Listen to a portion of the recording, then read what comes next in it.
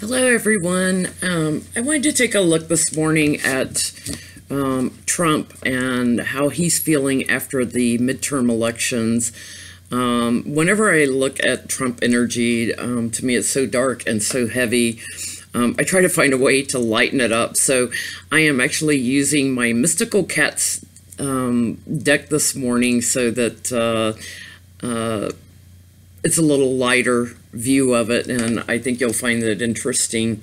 I'm going to just lay a basic Celtic cross. Yeah,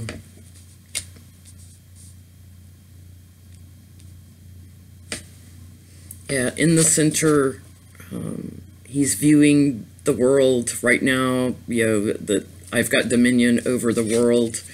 Look at all I've got. I'm up in my ivory tower looking down on the world. Or Golden Tower as it actually would be. He's completing a cycle, though. A cycle is ending. The World card is about completing a cycle and new beginnings. In the foundation is the Six of Fire. This would be like the Six of Wands in a regular deck, Rider-Waite deck. He's looking for everyone that's, all his Republican cronies. He's looking for them to bring him all the toys, to bring him all the wealth, all the things that they've gotten, and lay them at his feet and worship him.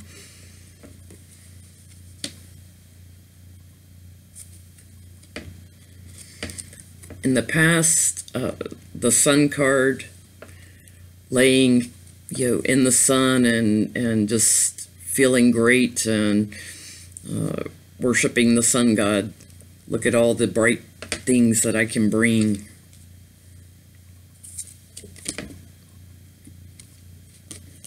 Crowning the reading is the Three of Sea. This would be like the Three of Cups.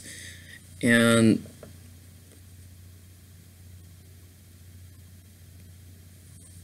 hoping for the celebration with friends after the election. One of the things that's interesting about in this deck, it's normally the three muses celebrating with the cups.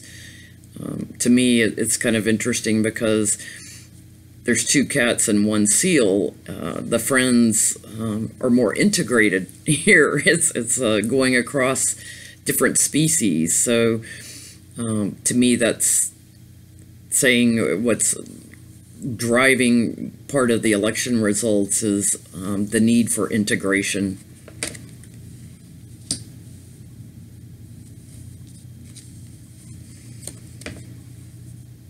In the near future, the King of Sea King, it's a tomcat laying by the sea. He has his Mar-a-Lago in the distance. This would be like the King of Cups. And no matter what the election results are, I think this is saying, well, I'm still going to be the king, and I'm still going to have Mar-a-Lago off in the distance, and I'm the king over the emotions. There's a lot of water in this, and the cups are about emotions.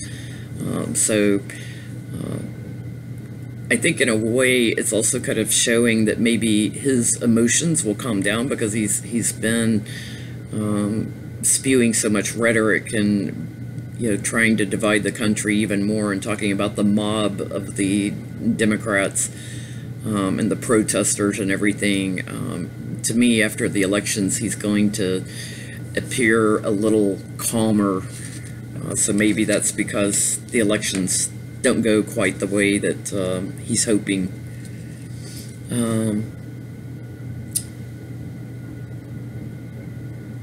Yeah, the Five of Sky, this represents him. This is a tribe of cats and a Sphinx cat, a hairless cat in the distance that's trying to get into the tribe, and they're not being accepted. And I think this is definitely him, that those that are loyal to me are accepted. Those that are different and have different views, yeah, you're out of the tribe. You can't get in.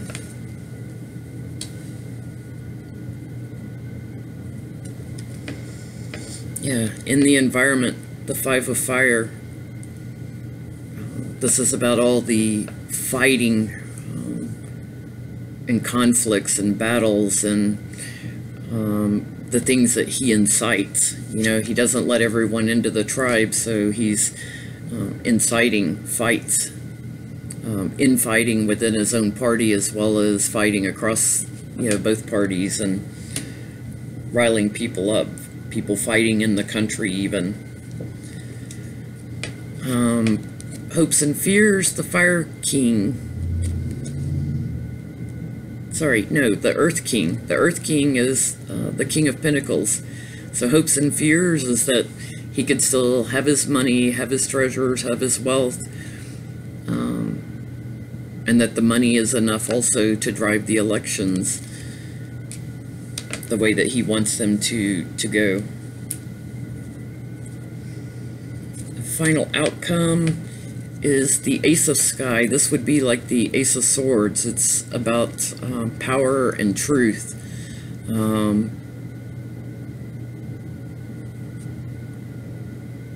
I'm going to lay some clarifiers for this, but power and truth coming out in the elections. As a clarifier, the Fire King, this is like the King of Wands. This is a king that's more fair, more open, working together.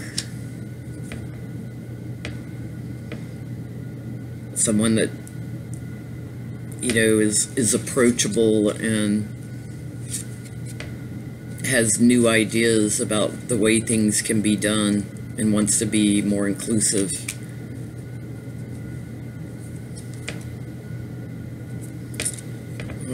The Lovers.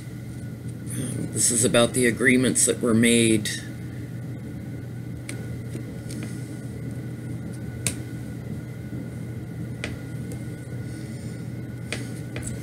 And the Sky Queen. The Sky Queen is like the Queen of Swords, the Sword of Truth, the Queen that also has a lot of power, a lot of might. So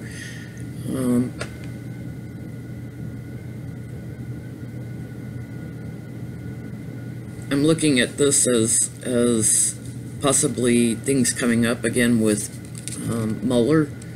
Mueller coming in, looking at the agreements that were made, and shedding more truth on the situation. You know, the Sky Queen, she's perched up in a tree. She's got a great view of her surroundings and can see everything that's going on while being safe in the tree. And I just feel like this may be more coming out about the investigation after the elections. And I do feel like Mueller's waiting to do more indictments, waiting to bring more information out until after the elections are over, partially because I feel like, you know, he's a fair and just man. So, you know, and he's a Republican. He doesn't want to influence the elections. Part of it is that. And I feel like part of it is that whatever he brings out, you know, if the Republicans are still in power, it's going to go nowhere. So I feel like he wants to wait until there are more Democrats in before presenting a report, you know, to Congress, and know that, you know, nothing's going to just get thrown out and disregarded, you know, that it'll be looked at and considered deeply. I do feel like also with the Fire Queen that this is showing that there will be more women that are elected than in previous elections. So that's my reading on Trump after the elections. I hope you found it a little lighter also. Look, using the Mystical Cats deck. On the bottom of the deck is the Eight of Fire.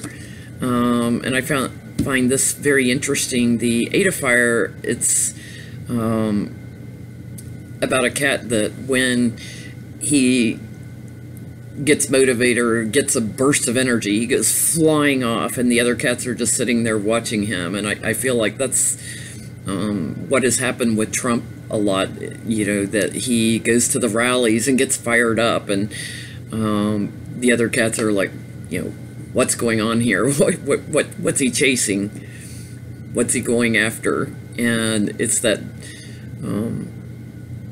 spur of the moment kind of energy and needing releases. But I think it also represents us too, that sometimes the tension around this whole regime gets so tense sometimes that we have to find ways to let our energy go and not focus so much excuse me, on the negatives that are going on. So if you feel the need, go outside, go running, go for a walk, let off some energy. It helps balance the emotions. That's it for today. I hope you enjoyed the reading. If you like that, please hit the like button. And if you want to watch more future readings, hit the subscribe button. Thank you.